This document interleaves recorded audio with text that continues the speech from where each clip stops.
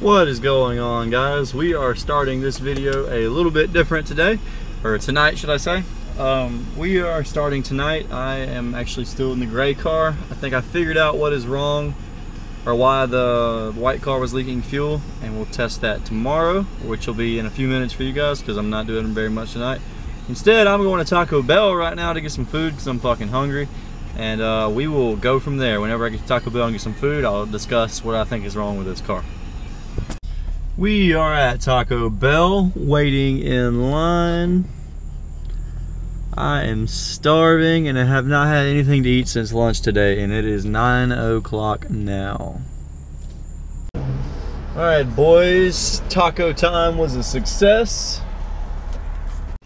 Alright everybody, so what I was going to say about the car is there's no way that it can be a fuel leak from that, because there is fuel somehow in the fuel pump socket, which means it somehow was flooding over that, and it makes no sense that there couldn't, there's no way that it did that. So what I'm thinking is when the hose was undone off the fitting, when it got hot that day, pressure released through the fuel pressure regulator in the engine bay, and it came under the car and shot some fuel up through that hose.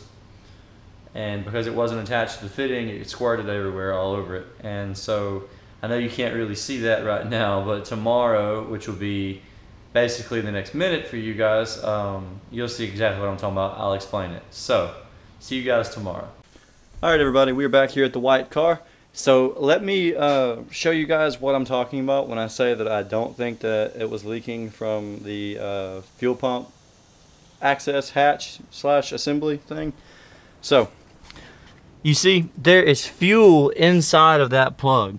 So that means that fuel would have had to have flooded over all this to get in there, and I just don't see how that's possible because it drops off right there under the car. So what my hypothesis is that when this hose was unplugged, it was undone and angled right here, that way. And so what I think happened was when it got hot that next day, because I left the hose undone, when it got hot, I believe that when it released pressure off of the fuel pressure regulator in the engine bay, and the fuel that it released shot through here and shot that way. That would explain why there was fuel over here, there was fuel around here, there was fuel in here, and that there's fuel in there. It didn't look like there was any over here. So what I'm assuming is that it just shot fuel out over that ways, and that's why it's in there. So what we're going to do is we're going to take some Q-tips and dry that fuel out in the connector, and we're going to crank the car up, and we will evaluate the situation then. So stay tuned.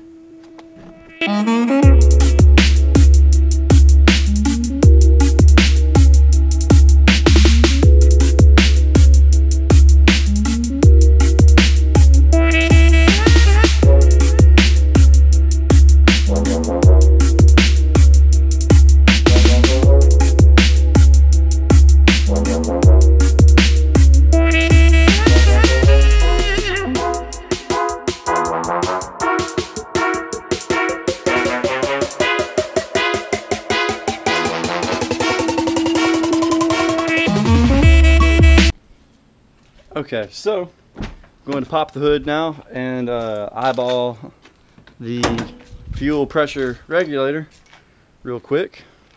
Alright, so fuel pressure is looking fine. It's reading about 42 pounds right now under vacuum, which is what it needs to be set at. And we're looking good under here. So I guess the next logical step now would be to go to town and put gas in it and see if it leaks. So I guess that's going to be our next step, guys. So stay tuned.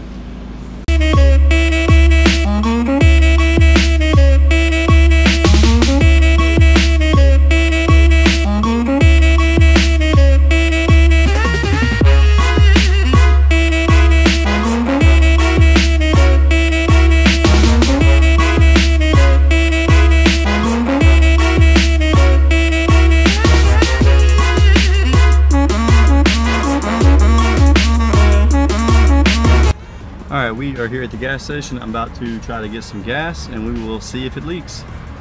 All right, boys, I just put 1702 and 93 octane in this car, so and nothing leaked. So let's see if we got a full tank or not.